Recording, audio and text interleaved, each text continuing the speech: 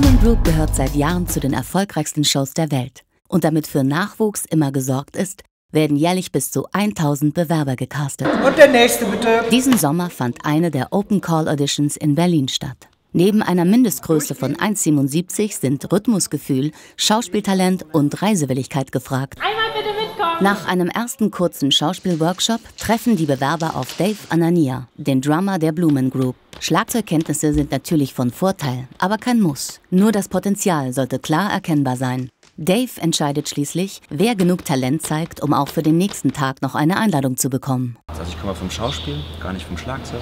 Und ich mag einfach sehr diese Art, wie die untereinander kommunizieren, also wie die miteinander umgehen und wie die sich gegenseitig ins Spiel bringen.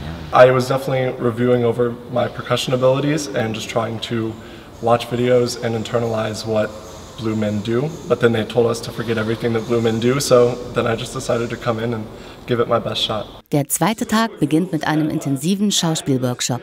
If you like them enough to bring them back, even like I said, at this stage, we're sort of like, we want to see as many people as possible. We want to give them as many opportunities as possible to surprise us. So the first callback session, there's a lot of people who you're like, yeah, there's something in there that I'm glad I gave them the opportunity to come back.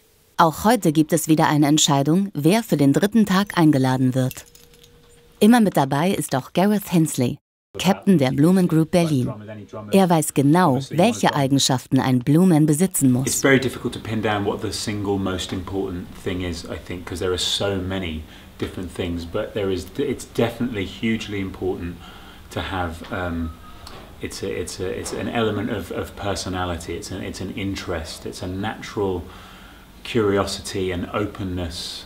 That draws people in. It's the kind of person that you sort of see and you want to know more about them.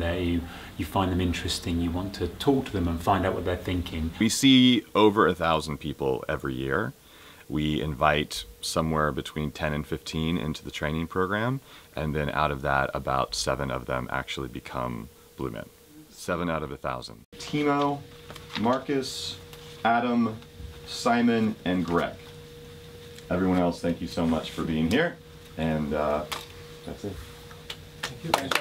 I am very excited to get makeup on. Just to have the opportunity to become a blue man on a stage is going to be great. Even if I don't make it farther than that, it'll be a great experience. Am dritten Tag erfahren die Bewerber, was es wirklich heißt, ein Blue Man zu sein.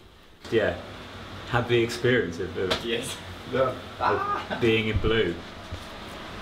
Es ist jedes Mal wieder eine Überraschung. Man sitzt auf einmal da und sagt, wow, hätte ich gar nicht gedacht und so. Und man merkt auch deutlich, dass es für die Leute nochmal eine Riesenveränderung mit sich bringt, auf einmal wirklich in diesem Make-up zu sein, in dem Kostüm zu sein. Das ist dann eben auch der letzte Schritt, wo man so austarieren kann, okay, wie verhalten sie sich jetzt? Hilft denen das, nochmal einen Schritt weiter zu gehen, mehr von diesem Charakter zu verstehen, mehr in die Rolle abzutauchen? Oder bleibt es auf einem Level, über das es nicht hinübergeht?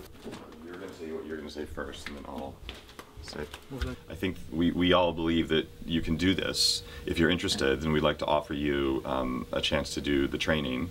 Awesome. Awesome. Wow. Very cool. Congratulations. Thank you. Wow. We're pretty excited about him.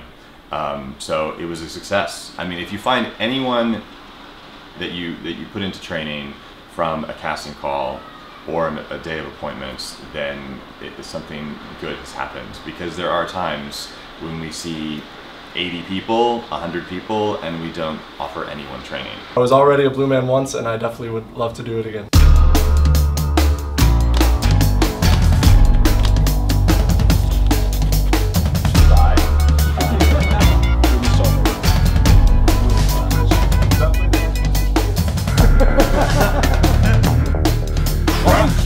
Run!